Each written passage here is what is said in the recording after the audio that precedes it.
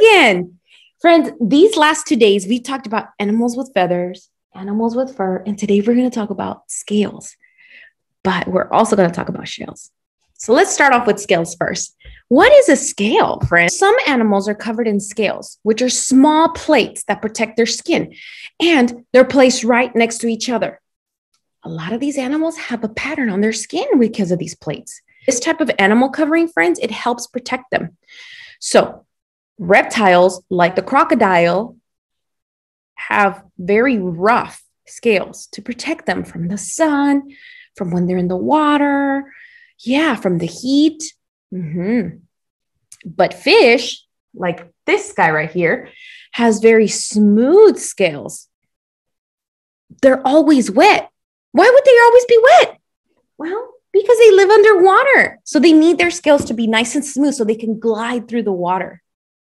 I want you to join me as one of my friends comes to explain to us what these scales are and why they have them. Come on. Lizards, snakes, and fish have very different coverings than humans, rabbits, birds, and other animals. They have scales. Scales are also made up of the same thing our fingernails are made up of. Snake scales are not slimy like most people think. They're smooth and can be made of very beautiful colors. Snake skin has scales to help protect the snake if it were to get attacked or rub up against something rough. Their scales are like armor on a knight. Lizards also use their skin in this way. As lizards and snakes grow, they must shed their skin and grow new skin. Their scales cannot grow bigger, and that is why they must grow new ones. Fish also have scales. They do not shed their skin like snakes and lizards. Their scales grow as they get bigger.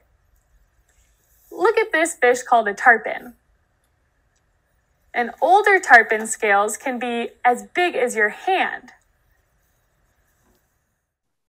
So there you have it, friends. These animals have those scales that are rough or dry or nice and smooth and wet so that they can survive in their world.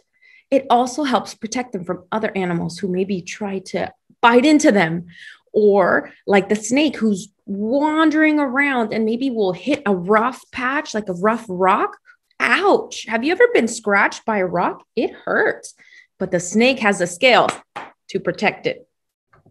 We also have animals. It's not on my poster, but with a shell. Do you see that? That's a snail. And the snail, when it travels, it goes out that way, but it can retreat inside the shell for protection. Again, if an animal tries to come and bite the shell, it's going to hit something really hard and it's not going to like it. So they might just leave them alone. We also have, look at this. It's a lobster. And the lobster has a shell all over its soft body. The body is so soft that it needs a hard covering around it to protect it from other animals who try to eat it or from the rough areas where it walks by on the ocean floor. We also have our sea turtles. And the sea turtle has that shell to protect their sensitive, soft body.